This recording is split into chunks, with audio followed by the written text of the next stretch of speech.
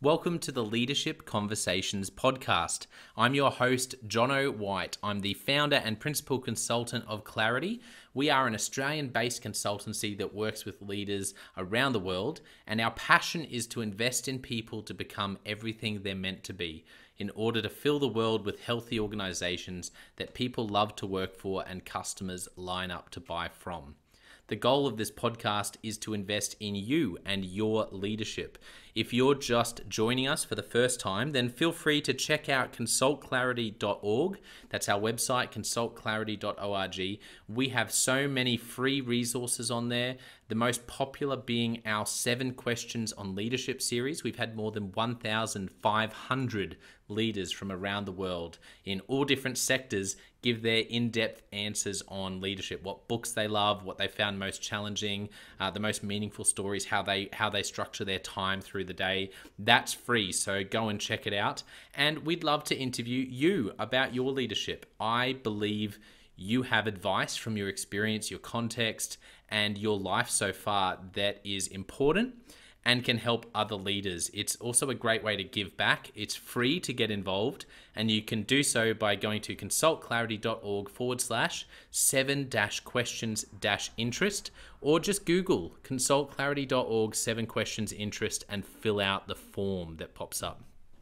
We have a free resource for you on our website. It's called Leadership Survival Guide. It's a 57-page ebook. It has interviews with 10 world-class leaders, and you can go to consultclarity.org. It's right at the top, and get that today. We also have a daily email that we send out to over 15,000 leaders, and that email contains the highlights, our best content from our podcasts, our blog, my book, the books that we're loving that are out there about leadership. It's also the best way to get access to our masterclasses and workshops before anyone else. And there's also exclusive and limited special options just for subscribers. And you can subscribe by going to consultclarity.org/subscribe. Now, my gift to you is to work incredibly hard to provide the best leadership content I can to invest in you and your leadership. So if you're finding our content helpful, if you find this podcast helpful, then your gift to me could be this. If you do find it helpful, then write a review or rate our content and make sure you subscribe or follow. I can't emphasize enough how helpful that is. It really does help us to get the word out there so we can invest in more leaders to become everything they're meant to be. It also means a lot to me personally when people like you and people in our community share our content on social media. So if you do that, then please do look for me, Jono White, to tag me, and look to tag Clarity on whatever platform you're on. And our team, including me, I'm always looking to see when people have mentioned us so that I can engage with you. And also we look at sharing content. So if you write something about something we've done, there's also a good chance we'll share that with our followers. So if you could do that, that is a massive, massive help as we try to invest in as many leaders as we can around the world. Last of all, you can check out my book about how to deal with difficult people even if you hate conflict. It's called Step Up or Step Out. It's available on Amazon. You can just look up Step Up or Step Out Jono White, or you can go to store.consultclarity.org/book and check it out there. I have coached leader after leader after leader, and in more than 50% of the sessions, this topic comes up. How do I deal with this person? I'm finding it really difficult, and I just want to find a way that doesn't blow up to do just to have a difficult conversation, to lead them better. How do I do that? There's a 3-step process that I outline in this book that I believe can help you. Okay, let's get into today's episode of the Leadership Conversations podcast. Enjoy.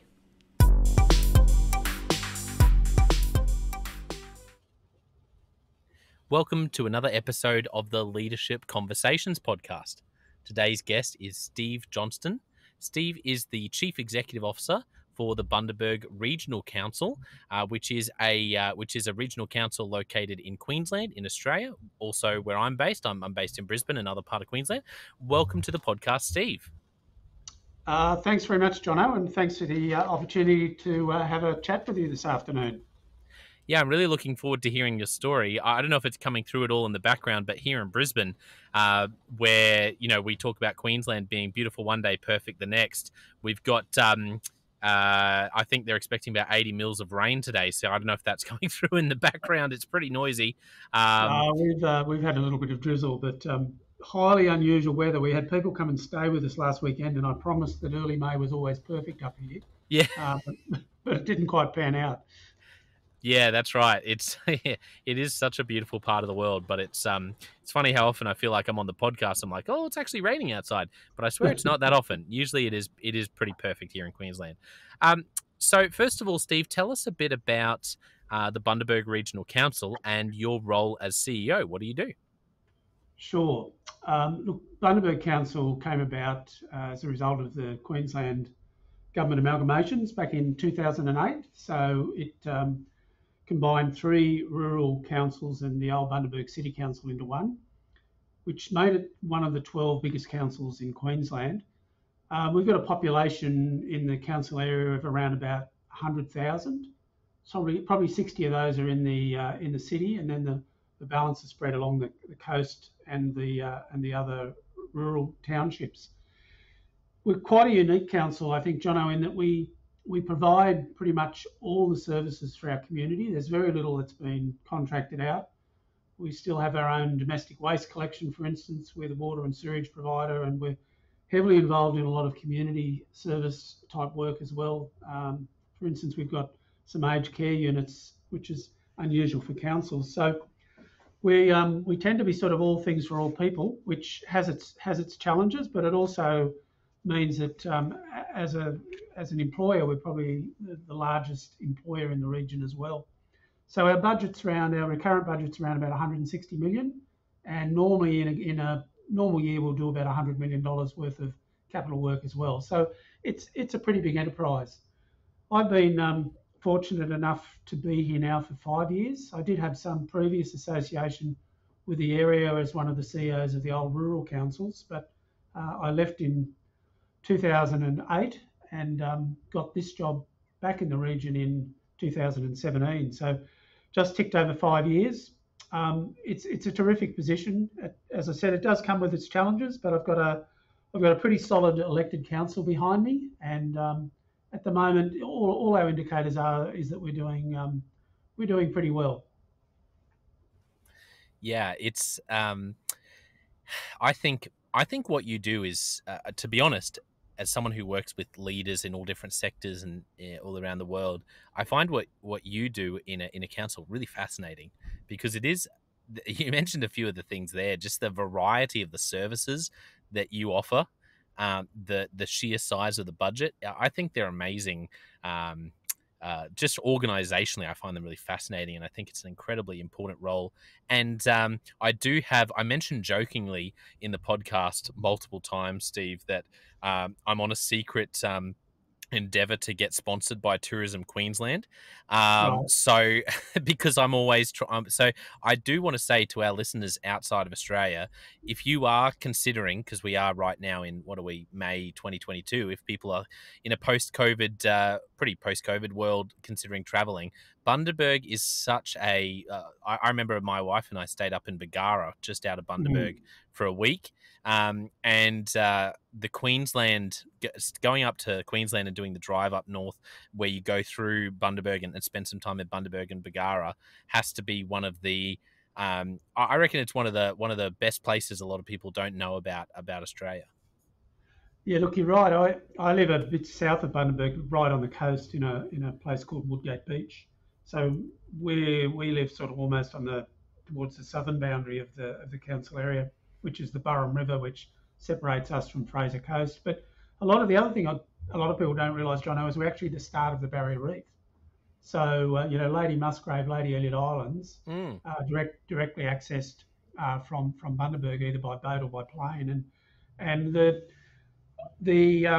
coral on those reefs is apparently a lot better than a lot of the reefs up north, and there's no bleaching down this end as well. So it is a pretty interesting area, and as we just talked about earlier, with normally in a good year with reasonable rainfall, it's very picturesque too. We've got cane fields, a lot of macadamias, avocados, and the biggest sweet potato growing area in the country. So a lot of Yes. horticultural and agricultural product comes out of this area as well. I didn't know that about the sweet potatoes until last time I was up in Bundaberg and someone mentioned it. And there you go. So yeah, that was only something I learned recently. Okay, our plug for people to travel to Bundaberg is now partly over. Steve, let's talk about your story. Let's start with your childhood, growing up. What were some of the moments or even themes from that season of your life that shaped you into the person and the leader you are today? Yeah, look, that's a good question. I've been asked that before. I guess I had a pretty, I guess, a normal childhood by some standards. Grew up in regional New South Wales. Most of my childhood was spent in Armidale, so university town. My father was actually in local government, and for many years I used to joke and laugh that that'd be the last place I would ever end up. And much to his delight, of course, when I finally actually ended up working in a council, he never let me quite forget that. But look, pretty good childhood. We had a younger brother, a younger sister. Um, Both my parents worked. I guess one other thing that influenced me as a child, which has probably flowed through, is my mother went back to TAFE to get the equivalent of a high school certificate, and then went to teachers college as an adult. Now that doesn't sound very exciting these days, but in the late 60s, early 70s, that was quite unique. So I guess that learning that my mother had and that quest for higher education certainly stayed with me. One of her sayings was, "Stephen, you can never be too well educated," and I think I've taken that on board over the years.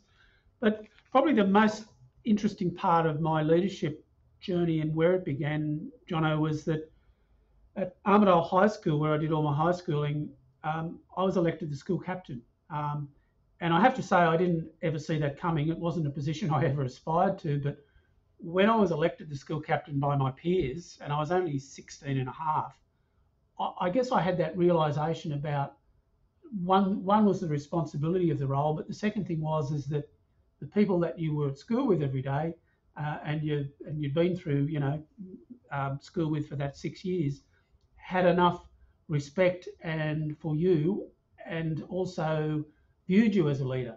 And I guess that was a bit of a wake up call for me in terms of, if people are viewing me like that, then maybe I've got that potential.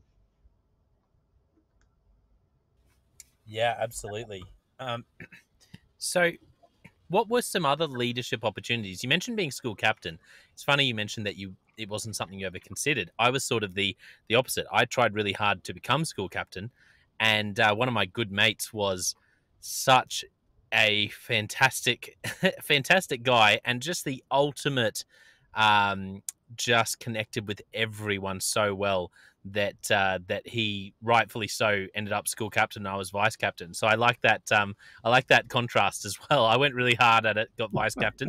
You didn't see it coming, you got it. Um, Well, well, I didn't. I didn't even vote for myself in the first round. you're too humble. But no, but in the second round, I thought the person I was up against, I was pretty confident he was going to vote for himself. So So, yeah. Oh, that's such a good story of how you started out. I really love it. What about, I guess, were there any other leadership opportunities from there in the next few years, or anything else when you were young that comes to mind that really shaped you? The first chance to cast vision or manage a bunch of people or really own a project?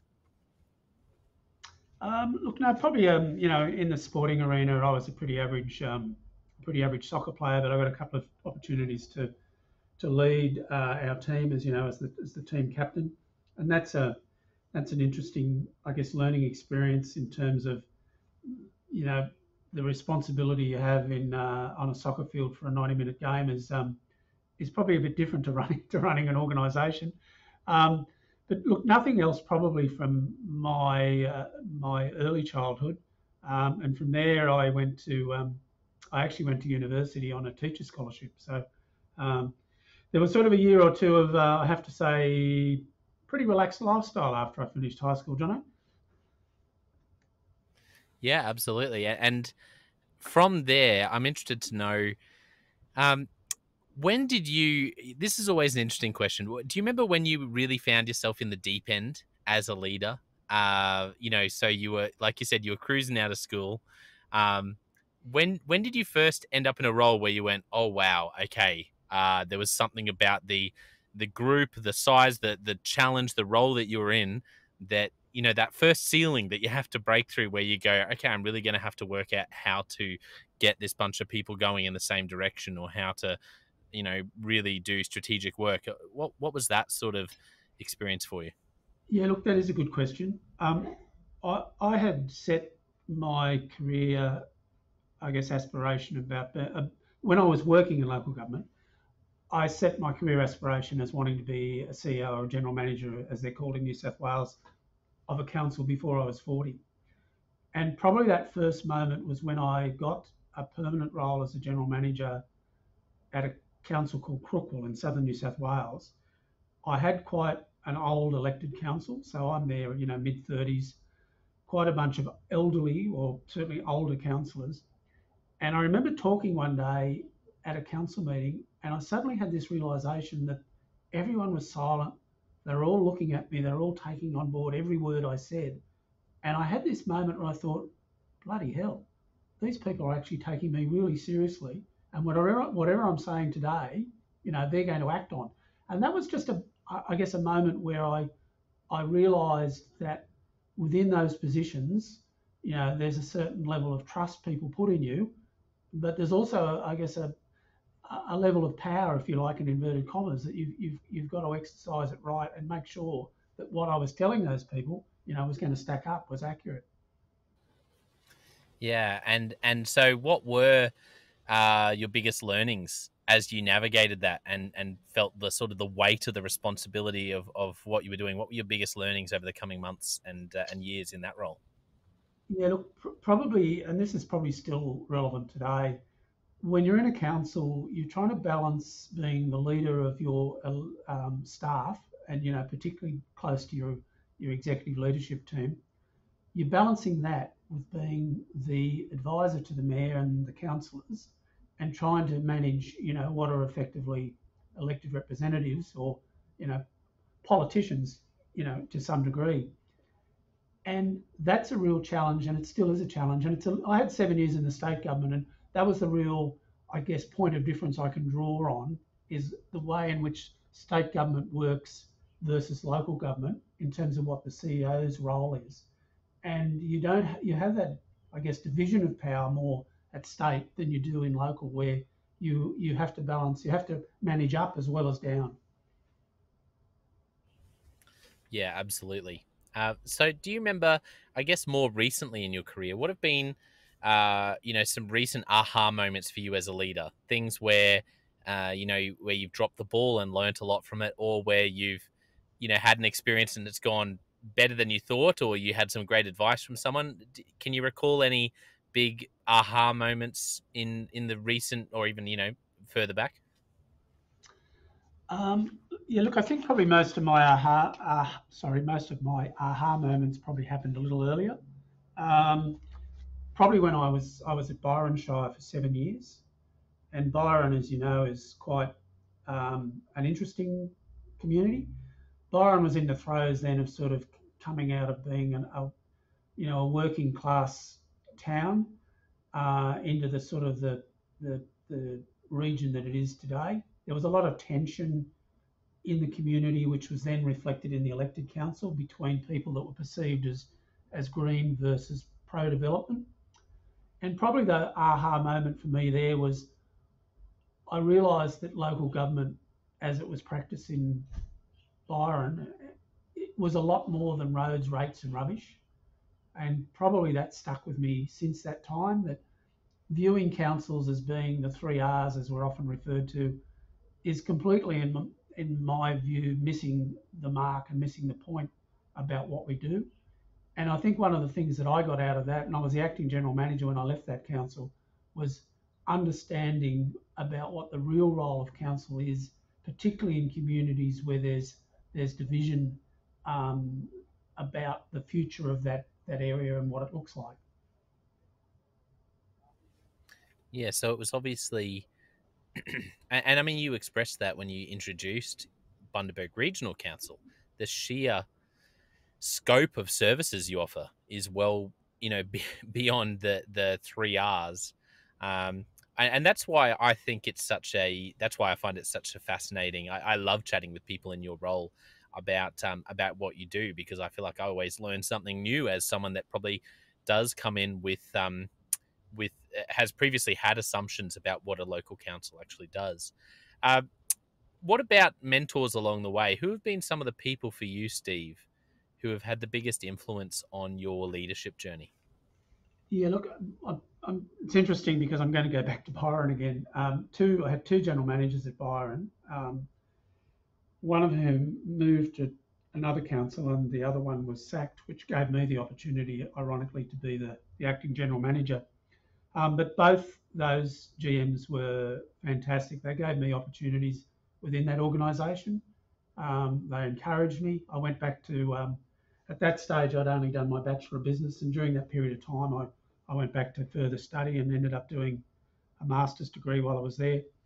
So that was a great learning experience, not only from, as I mentioned about the council environment, but also the fact that I had two great bosses in that period of time. And probably the other one was when I was in state government, and state, as I mentioned earlier, it's a lot different animal. But I had a great boss there, a guy called Paul Lowe, who is now a partner with KPMG, and I've kept in contact with Paul. And yeah, I had a lot of time for him. He was brought into state government at a relatively young age to take up a general manager position or CEO position, and Paul to me demonstrated all the positive things that leaders should, and that was not always the case in state government. I can assure you, with some of the people I work there. Are there any stories of Paul that come to mind specifically of how he dealt with a crisis, or something you learned from him, in how he was able to deal with, anything around HR or with strategy? Any stories pop into your mind from your time working with Paul? Look, probably the fact that I've never seen him lose his cool, um, Wow. and I tended to be, in my earlier days, I tended to be pretty impulsive, and I'd often act before I'd think. And I guess why Paul impressed me so much is that he would always think things through. He'd never seem to get rattled on, certainly not on the surface, and he tended to then be able to sort of calm everyone around him down. If there was a potential crisis brewing or something was could have got out of hand. Yeah, I think that ability, not only in leadership but in life, if you can keep your cool and stay calm. I never realized that when I was younger, but as I've learned about leadership, I think you realize what a superpower that is. That calming presence, in any setting. I know that's one thing for me. My wife Liz and I, at the moment, our little boy Roman is 6 weeks this Friday. 6 weeks, so Oh we're wow! just, yeah, we're just at the beginning. So, and he's our first as well. So we're learning. But that's something that really struck me, even about parenting. I thought, you know what, I feel like I learnt a lot from a counsellor, a great Brisbane counsellor, a guy named Peter Janetsky, who talked about this idea of the ladder and getting triggered, and that when we're really triggered, we become irrational. So, nothing really new. I know there's a lot of information out there, but that was such a big revelation for me to go, oh, okay, so I need to work out when I'm triggered. And when I hear someone say that they worked with someone who never lost their cool, I go, that's someone who was able to either almost be untriggerable, or to actually stay rational and to not climb the ladder and become irrational. And I feel like I'm in awe of that now, because as I've become aware of it, I've gone, okay, I'm quite triggerable. Like, there are things that really I quite quickly can lose that calm and that cool. What have you learned about how to do that for yourself, Steve? Like, is there anything that you've been able to glean or put in practice to learn to stay calm when, Yeah. I imagine, in government there'd be some really hectic things that happen, and that would be infuriating, or even really serious? And how do you keep your cool?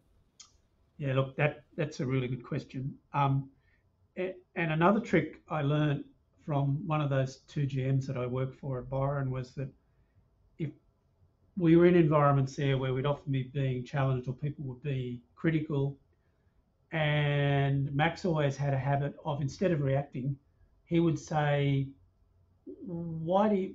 What makes you say that? Or why do you say that?" So he'd always throw it back rather than react straight away. Whereas I'd be ready for the argument or the fight, and Max would make the person then have to, I guess, justify why they've just made that comment, or were supporting that argument. So that was one trick. The other thing I've learned, and this gets back to what you said about the triggers. I know now what most of my triggers are, and I also know that that's the worst possible time to respond to an email, to make a phone call, to ring the paper up, the local newspaper, because you've just read something that was complete rubbish. So I've learned to step back and wait until I respond in those situations.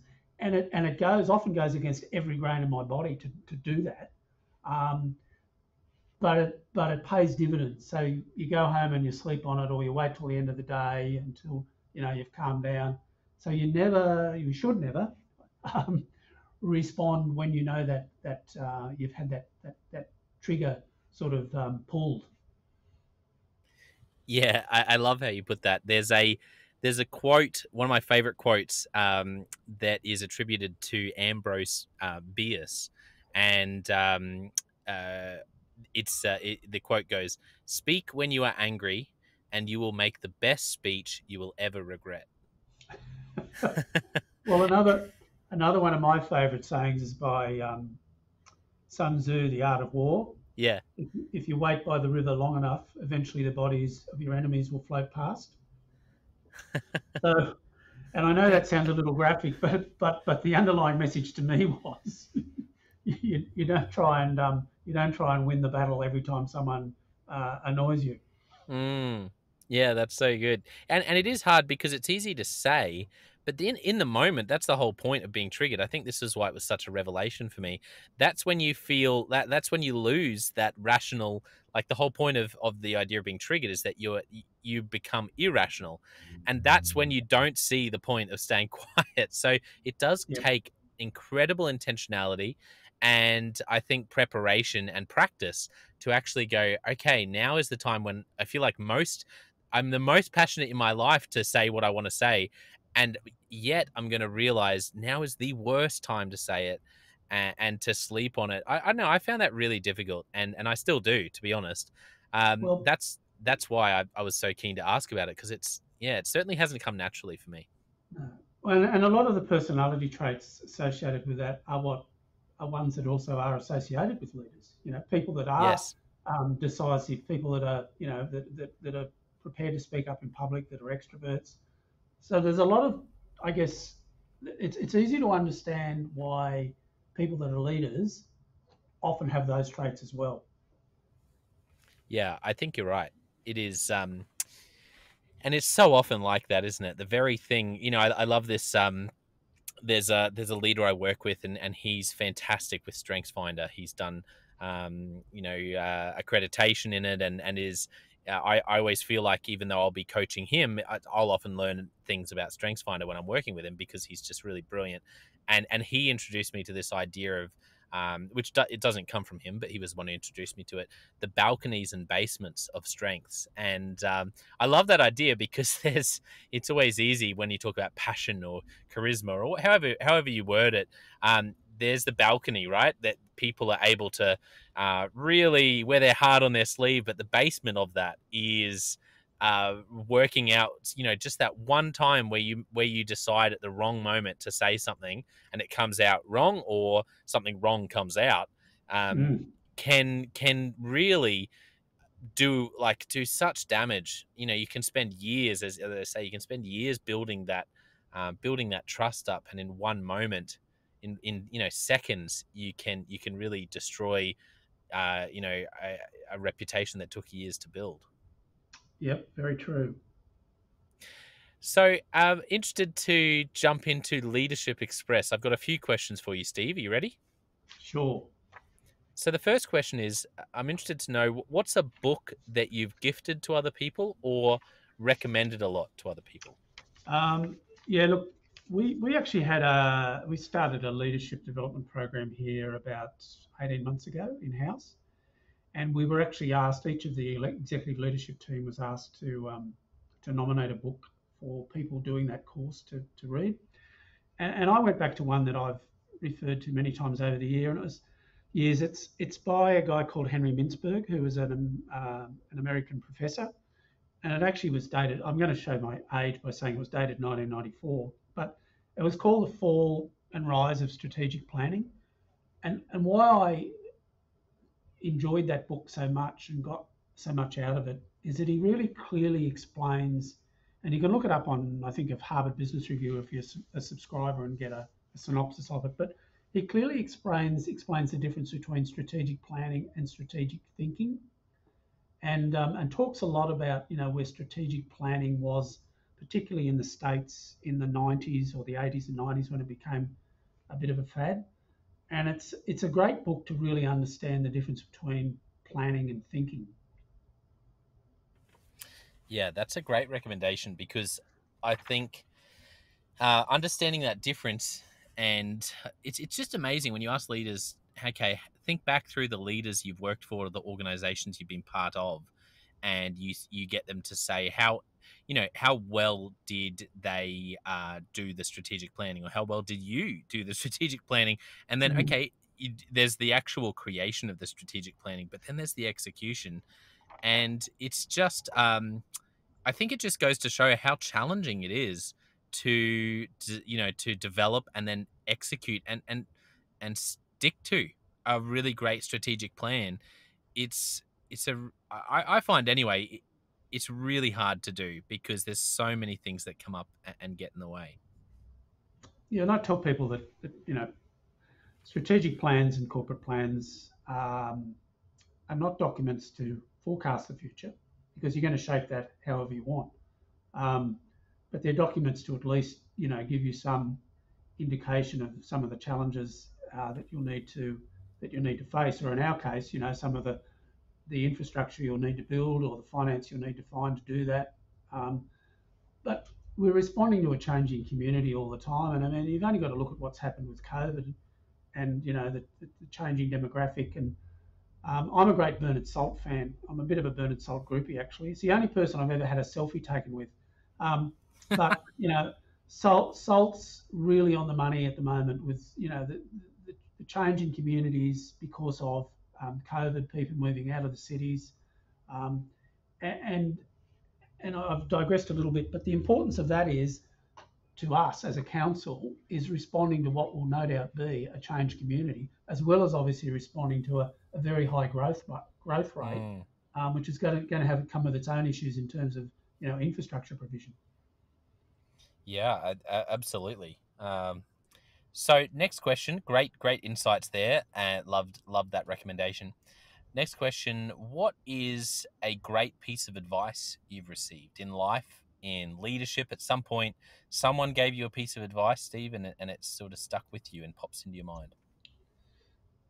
Yeah, look, I guess I already touched on what my mother told me about Stephen. You can never be too well.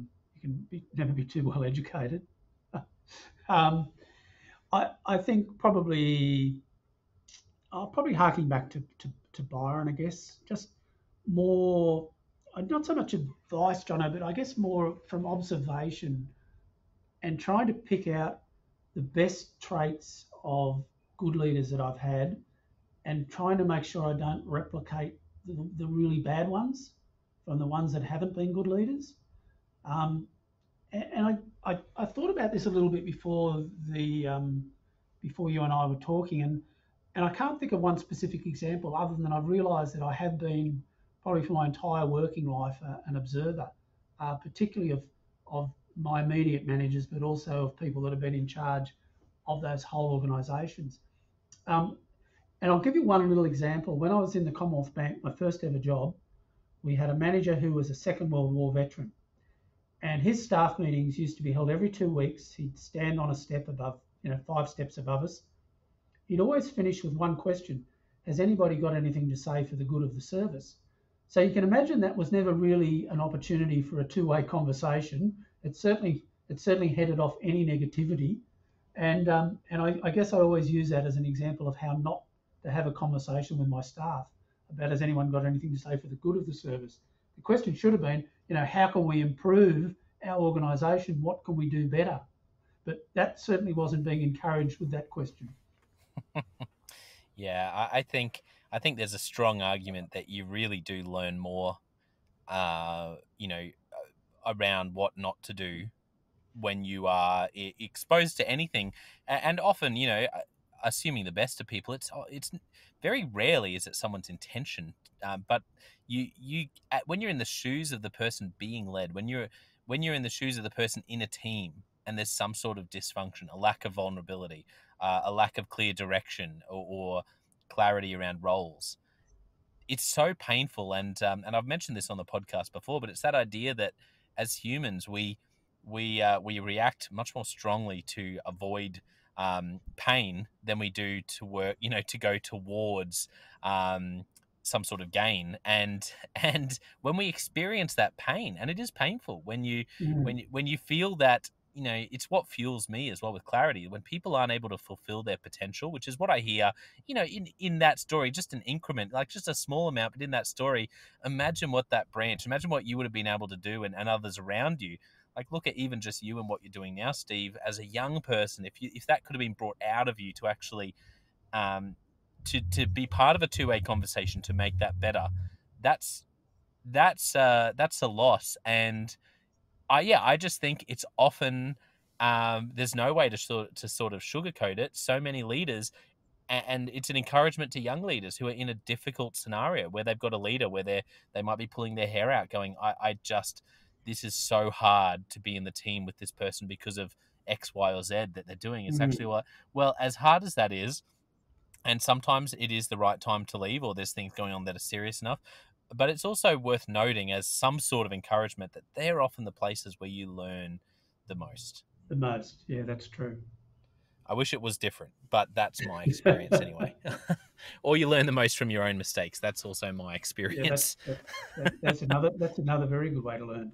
Yeah, I've certainly done that in spades, and there's nothing like really dropping the ball to learn a lesson that you will never forget.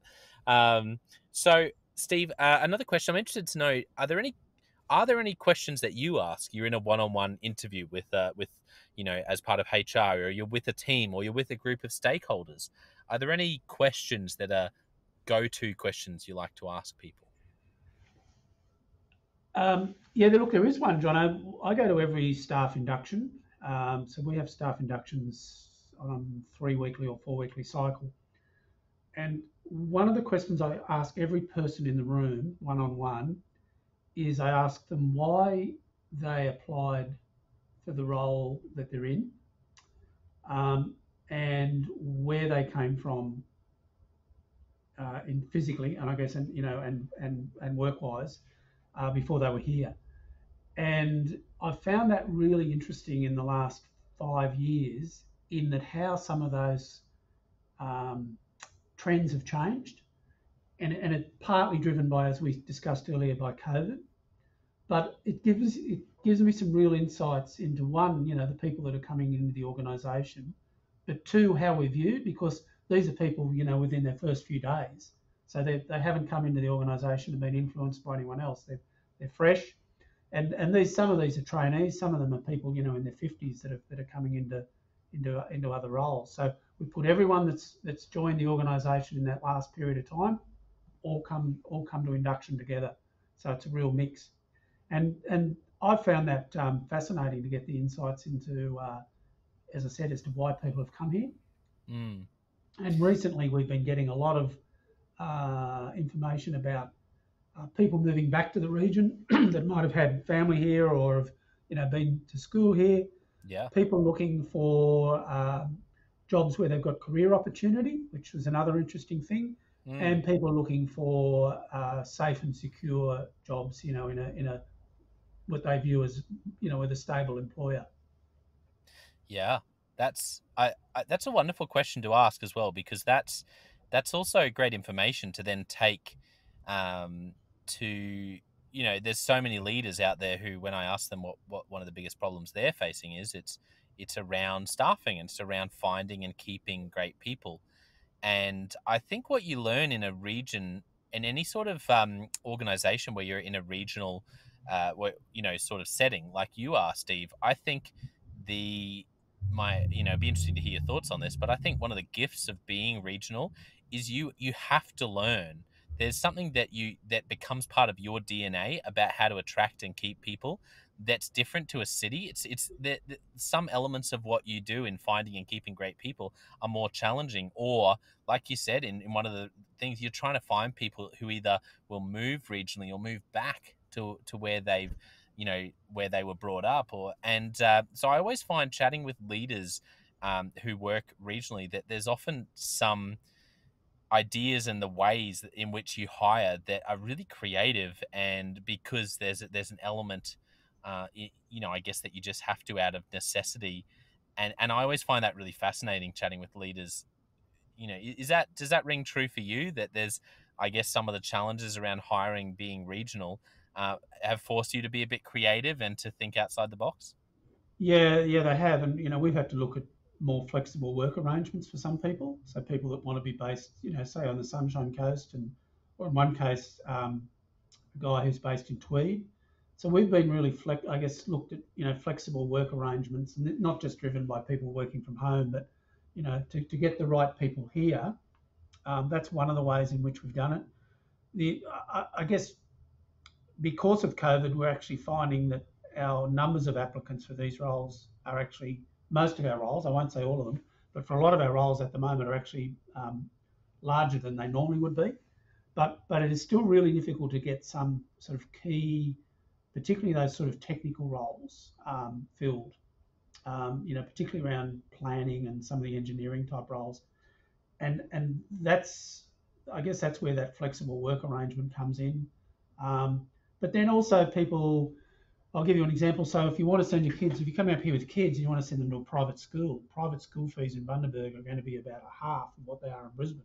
So, you can still get good opportunities, which, can, depending on what stage of life at, you can look at the whole package in terms of not just your job and your salary, but what the town's got to offer for you and your family and for your spouse's, employment opportunities as well. So I guess it's trying to promote that whole view of what moving here means.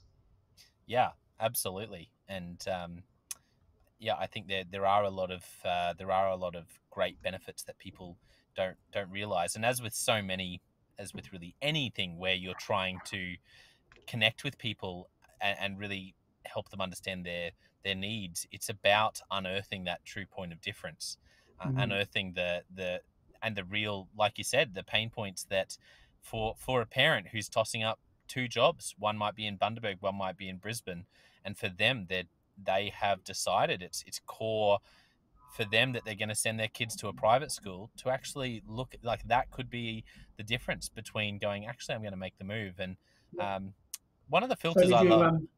did you get a quote for Roman to go to Bundaberg Christian College when you're up here? Yes, it's funny because I work with a lot of schools, and it's so I always feel like even before we had Roman, I felt like all of these schools were sort of, they'd look at me with this sort of look, like, because I was their sort of dream customer coming in a few years, and I was always like, oh man. So I've had so many spiels from schools. I feel like I always feel guilty because I've worked with all these amazing schools. I'm like, oh, they're going to ask me at some point, if the rubber hits the road, are you going to send going to send your little guy here? So no, it's definitely an option. It would require a moving cities, so probably unlikely. But a wonderful school.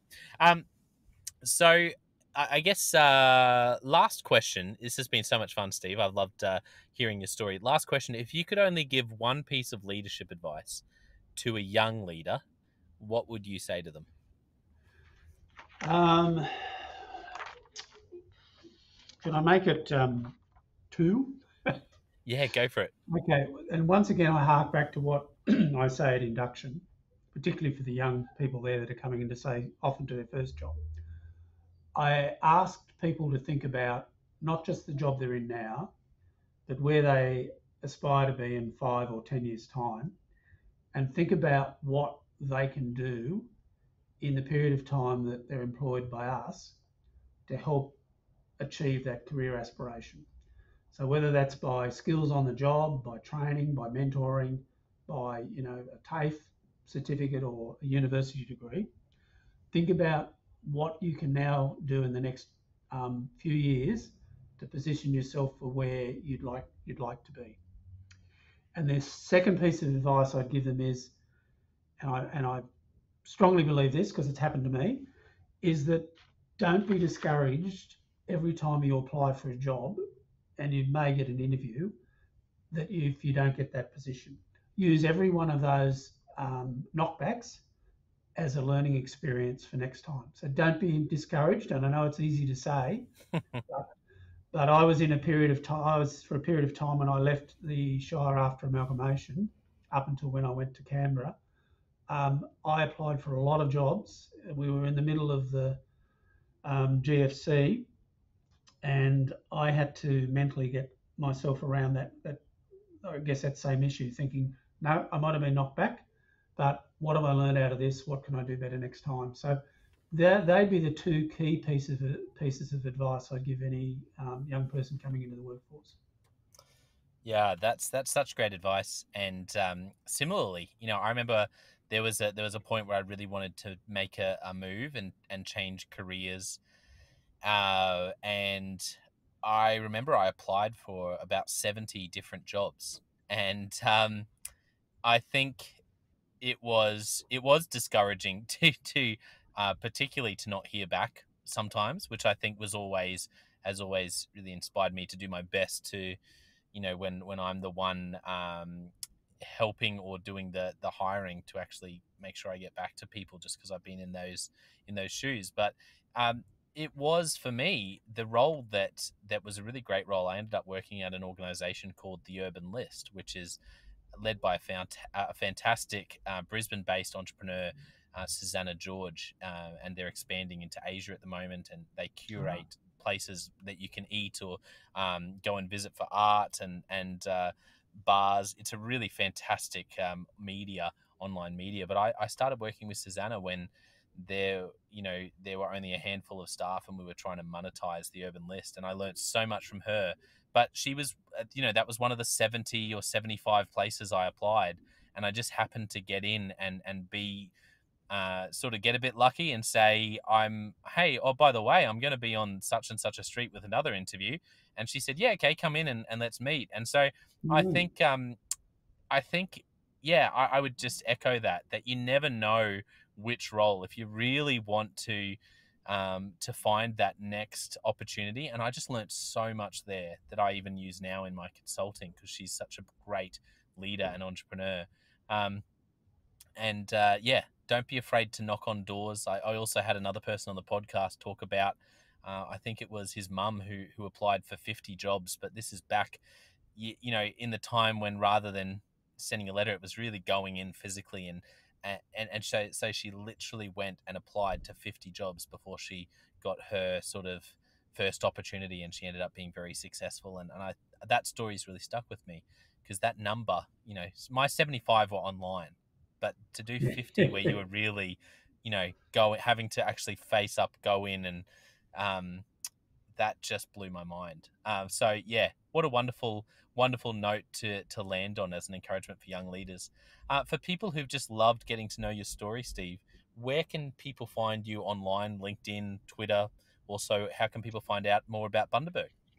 Sure. Well, I do have a LinkedIn profile, and I will probably be posting a few things later in the year because, pardon me, I've got an opportunity to speak at a couple of conferences. So I'm probably going to post those on my profile, which is something I ordinarily wouldn't do.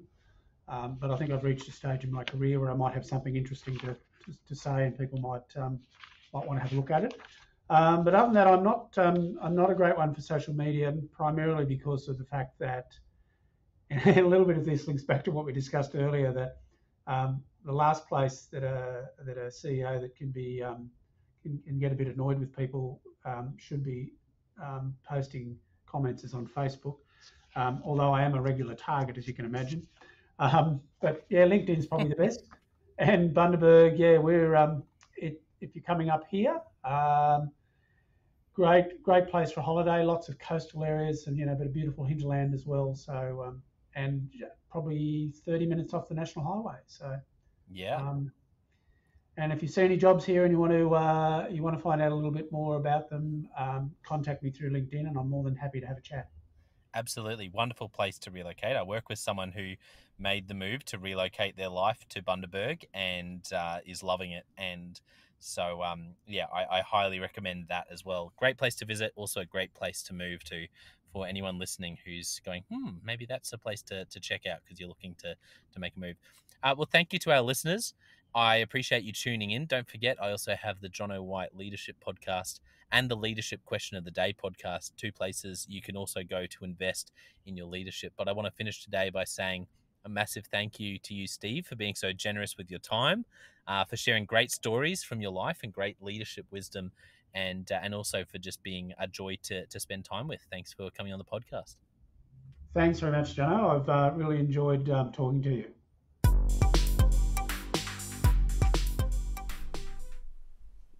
Well, I hope you enjoyed that episode of the Leadership Conversations podcast as much as I did. If you're joining us for the first time, don't forget to check out consultclarity.org. That's our website, consultclarity.org. We have so many free resources on there, including our 7 Questions on Leadership series. We've had more than 1,500 leaders from all over the world in all different roles, in different industries, answer these 7 questions on leadership, and leaders give these in-depth answers around how they spend their time, a book that's been significant for them. It's just a gold mine. It's completely free to access, so go to consultclarity.org and look for that. We'd also love to interview you about your leadership. I believe your experience, your life, your context means that you have advice on leadership that other leaders can learn from. Yes, you, if you're going, not me. Well, no, I really believe you would have something to add. So if you're looking for a way to give back, it's completely free to get involved. And we would love to interview you through the 7 Questions on Leadership. You just go to consultclarity.org/7-questions-interest, or Google consultclarity.org 7 questions interest and fill out the form and get involved. We have a free resource on our website called the Leadership Survival Guide. It's a 57-page ebook, 10 world-class leaders giving their thoughts on leadership, and that's completely free. It's available on our homepage, consultclarity.org, right at the top, so make sure you go and get that and download it today. And we have a free daily email that you can subscribe to. We send this out to over 15,000 leaders from around the world. And it contains the highlights of content from our podcasts, our blogs, our books we're reading. It's got the best content, and it gives you exclusive, limited, early access to our masterclasses, workshops, new products, special offers. It's all for our subscribers. You can go to consultclarity.org/subscribe and join 15,000 other leaders. And my gift to you is to work really hard, particularly through the Leadership Conversations podcast. I have been blown away by the quality of the leaders, and I'm learning as much as anyone in doing these interviews. So I'm having a great time. And my gift to you is to keep lining up the best leaders I can to invest in your leadership. Your gift to me, if you're finding this helpful, there is something that you could do that would help us out massively. And that is to write a review and to leave a rating for our podcast or wherever you're watching or listening to this. I can't tell you how much that helps us out. Also, subscribe or follow. It really does make a difference in helping us to help more leaders become everything they're meant to be. Another thing that means a lot to me personally is when I see our community share our content. So if you do share this or any other piece of content on social media, then thank you, and please do that. And look for me, John White, or Clarity, and tag us in your post. Our team is always looking for posts to engage with from our community, and there's also a chance that we'll share your content to go beyond and share it with our followers. Last of all, you can check out my book. It's called Step Up or Step Out: How to Deal with Difficult People Even If You Hate Conflict. I wrote this book because 50% of the coaching sessions I have with leaders, this topic comes up again and again and again. And it's this idea of, how do I have this difficult conversation? How do I lead this person better when I'm finding them difficult? Or in some cases, you look and you say, I think I might be leading a difficult person. They're just quite difficult to lead, or I'm finding them quite difficult to lead. So there's a 3-step process that I unpack in Step Up or Step Out.